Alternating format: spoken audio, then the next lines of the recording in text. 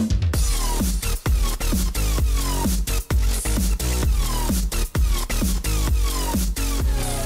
it's filming. Hey everyone! So today I'm going to be talking about Girl Meets Bay Window, which premiered last Friday. I don't think I'm going to do a full recap of the whole episode just because it's a very heavy episode and I feel like it's something you just sort of need to watch for yourself. I'm just going to talk about some of my favorite parts, and you guys had some questions for me, so I'm just going to sort of walk through what I thought of the episode. Just a brief little overview of what this episode focused on. Riley wanted to tear down the bay window. That is what she said. She said she wanted to tear it down. And Maya was immediately against this. She did not want to change the bay window. She did not want her safe place to change or go away. And I personally hate change, so I can relate to Maya on this. It was hard for me to watch because I really hate change. I don't even like thinking about change. So it was I can't even talk about it. I definitely see where Maya was coming from in this episode. If you don't believe me, when I was in like 5th grade or something like that, my parents suggested that we renovate my room from like a kid's room to something a little more like preteen, I guess. And I was so against that idea. I did not want anything new. I just wanted my little kid room for the rest of my life, and I probably could have kept that baby room my entire life just to avoid change. What I liked about this episode were the flashbacks that they showed with like little Riley and little Maya and baby Farkle. Guys, baby Farkle is my new favorite character, hands down. He is so cute and he's so funny. Oh my gosh, I love baby Farkle. And they had this cute little musical number to sort of include Lucas in their childhood. And my favorite part was actually at the very end of the musical number when baby Farkle was going to stand on the bay window and he sort of tripped on his way up. I was like, why are you so cute?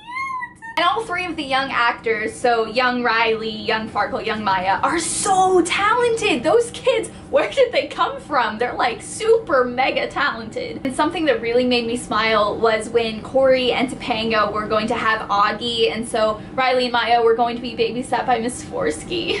May she rest in peace. And I thought that Lucas provided a lot of good comedic relief and sort of like an ease to this really heavy episode. Some of you had some questions, so I'm going to answer those now. Did it make me cry? No, but it was very emotionally intense, and I was just like, no, we don't have to change it, just keep it, just keep it. How did I feel about young Maya's portrayal of current Maya's emotional past? I think Ivy, who played young Maya, is exceptionally talented. It was so real and raw and believable, and I just really felt for Maya, and I feel like it just gave another layer to Maya's story. Because we've heard a lot about Maya's past, but we haven't really seen Maya's past, so it was really cool to see that and to hear about it from Maya when she was that age. Do I like the new bay windows look?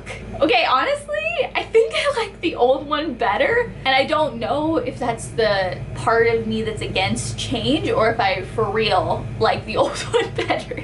I don't think she should have got rid of the Eames chair, the green chair that used to be by the bay window. Why in the world would you get rid of that chair? That chair is so cool. If she had kept that, maybe I would like the new one better. How did I react to Lucas when he said, "Both of you are special to me in whatever way you'll eventually tell me"? Guys, poor Lucas. He's stuck in the middle of two of his closest friends. And I feel like a lot of fans are really quick to judge Lucas, but imagine being in that position.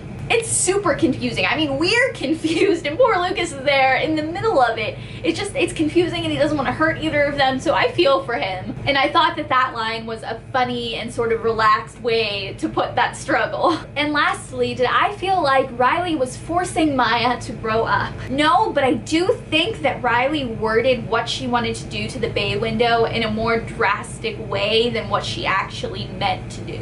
She was really just redecorating her room. And I think she just got that across to Maya in a very dramatic way, which is sort of very Riley. I think that from the beginning, Riley should have made it clear that the bay window wasn't going away, it was just getting a makeover. Because she started off by saying she wanted to tear it down, but it only ended up being redecorated. And even though Maya didn't really want anything to change, I think she would have been more on board with the idea of revamping the room. I think the best way that Riley put the idea idea across was when she said, "This is a little girl's room, it needs to change with us." I just think she should have made it clear that it wasn't going away and it wasn't the end of childhood and it wasn't the end of everything. They were just redecorating it and giving it a new life. I think that the takeaway from this episode is to always hold your memories really close and your friends and family even closer. And as much as I hate change personally, I think that it's so important to remember that change doesn't necessarily mean that all doors are shut, because oftentimes change can lead to a new door with new opportunities. And when you go from one door to another, you carry with you all of your memories and you bring your loved ones and you look towards your new adventure with courage. So I think that that's what this episode was about. It wasn't so much about the bay window itself, it was about just life. The bay window was just a little small sample of life itself. Deep.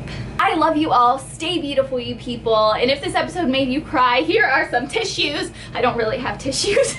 Bye! Bye, bye, bye, bye, bye, bye, bye, bye, bye.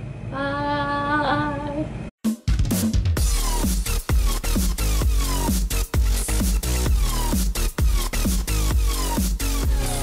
Oh, it's filming. Hey everyone! So today I'm going to be talking about Girl Meets Bay Window, which premiered last Friday. I don't think I'm going to do a full recap of the whole episode just because it's a very heavy episode and I feel like it's something you just sort of need to watch for yourself. I'm just going to talk about some of my favorite parts, and you guys had some questions for me, so I'm just going to sort of walk through what I thought of the episode. Just a brief little overview of what this episode focused on. Riley wanted to tear down the bay window. That is what she said. She said she wanted to tear it down. And Maya was immediately against this. She did not want to change the bay window. She did not want her safe place to change or go away. And I personally hate change. So he's so funny. Oh my gosh, I love Baby Farkle. And they had this cute little musical number to sort of include Lucas in their childhood. And my favorite part was actually at the very end of the musical number when Baby Farkle was going to stand on the bay window and he sort of tripped on his way up. I was like, why are you so cute?